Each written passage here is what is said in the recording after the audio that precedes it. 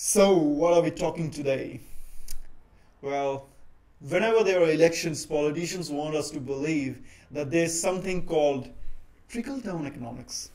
Now, I call it soak-up economics. And there are good reasons for why I call it a soak-up economics. Now, what exactly do politicians mean when they try to hard sell us trickle-down economics? It's not trickle-down, it's tickle you down. Anyway, trickle-down economics means that the rich, super rich people who run big businesses, you give them tax benefits so that they have more money available to them, so that they can invest that money in the economy and create jobs. What jobs? Well, let me blow some myths over here, but before I do that, let me explain what I mean when I say soak-up economics. I, on the contrary, say that the bigger a businessman grows, he does not give anything back to the society, but he actually sucks the opportunity as well as money out of that economy. Now let's break it down step by step. Now, what are tax havens? Tax havens used to be locations around the globe where businessmen would somehow squeeze their money out of their own nations through black market channels, and invest that money or put that money in foreign bank accounts or invest them in foreign sectors, say in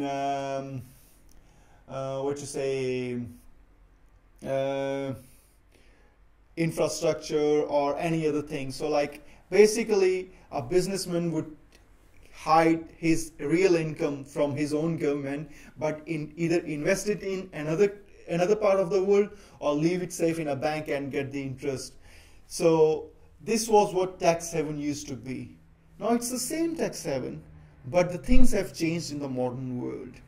So when we were taught about this trickle-down economics, what happened was our politicians progressively gave these big businessmen discounts in income tax. So they said that with more money they'll create more jobs. But what happened? Businessmen got discount from their own governments, and then on the other hand there were economies in developing nations which said, look, invest in our countries. We don't care how you get your money. We don't care where you get your money from. As long as you are a foreigner, we will give you an opportunity to directly invest your foreign income, foreign money into our economies. That was FDI.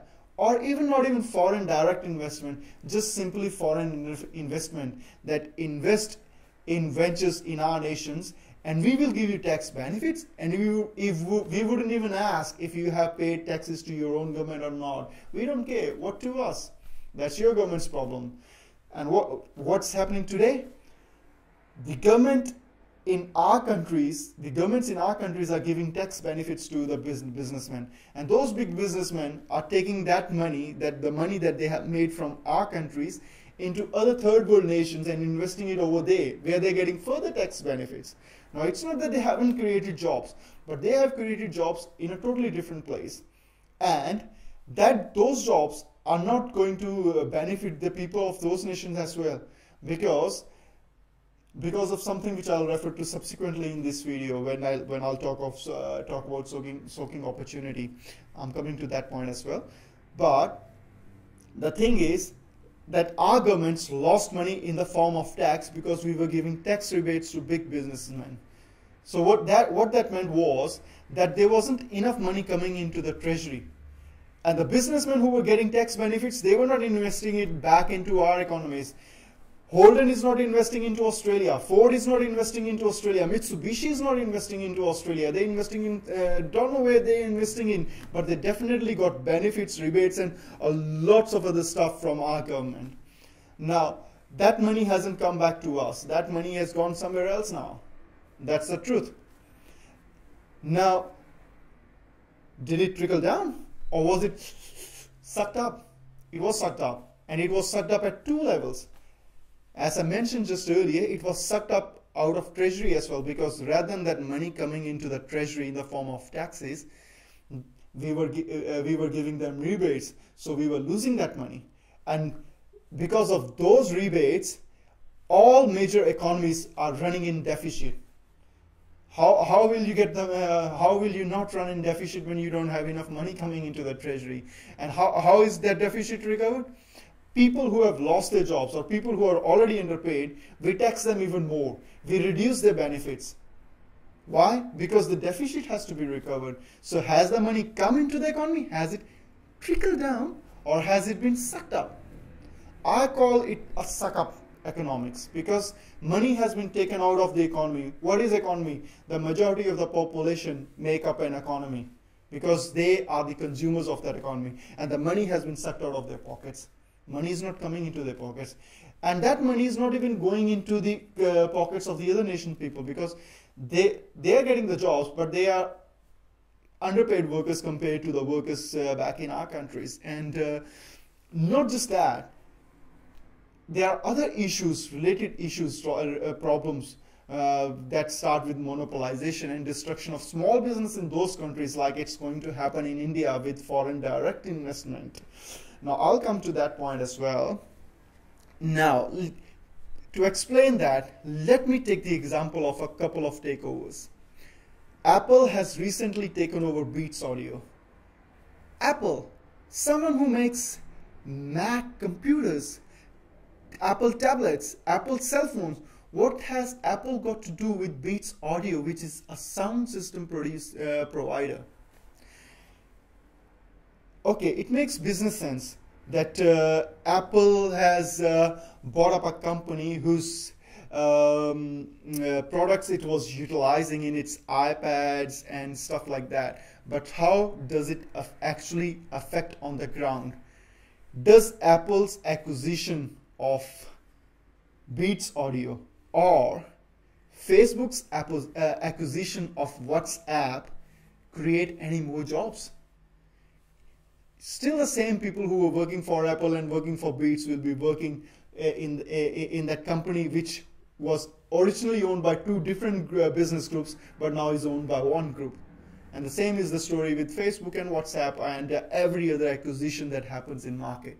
The number of people working in those industries remain the same. It's just that the number of business group having interest in those businesses decreases. Does it create more jobs? That said and done, how does it affect the opportunity as well? When Beats Audio wasn't a part of the Apple was a customer for anyone who could produce good quality audio products. So Beats Audio was another competitor in the market, competing with others who can create similar products, vying for Apple's contract that will provide you those components which you need for the sound systems. But now, does Apple need any of those competitors? So not only has it not made any difference to the number of jobs, it has actually negatively harmed the competition in the market. Apple has itself become a competitor. So it has sucked the opportunity out. Another big lie which we are always told is about the share market. The IPOs. What is IPO? Do you think that the public limited companies are actually owned by people? Let's say a company becomes a public limited company and sells out shares. You buy the shares, I buy the shares, someone else buy the shares. Do you think we become the owners of that company by buying those shares? What's happening over here? Company has declared itself a public limited company and sold out shares. People buy those shares. That money goes into that company's account. Now people have got shares instead of money. But will they get the money back from the company? Unless the company buys back those shares, that money has been lost forever. How do people make their money? They sell those shares to other people, and it's their other people's money that comes into that keeps traveling between pockets. When companies make profit, their share values increase. But does any shareholder ever get a check from the company, guys, that look, you have got 2 shares of a company, so you are 0.001% partner, we made this much profit, here's your $10 of profit? Does anyone ever get that profit? People are told that because company has made profit, the shares have gone up in value. Then for ridiculous and completely unrelated reasons, market crashes like, and all that value is wiped off. Now, who loses the money in?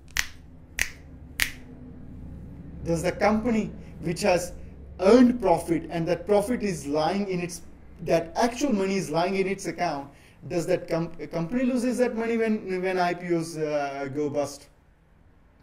No, it's you people who had those paper shares in your hands. You have lost money because when you are going to sell those to someone, that someone else will not pay you enough money.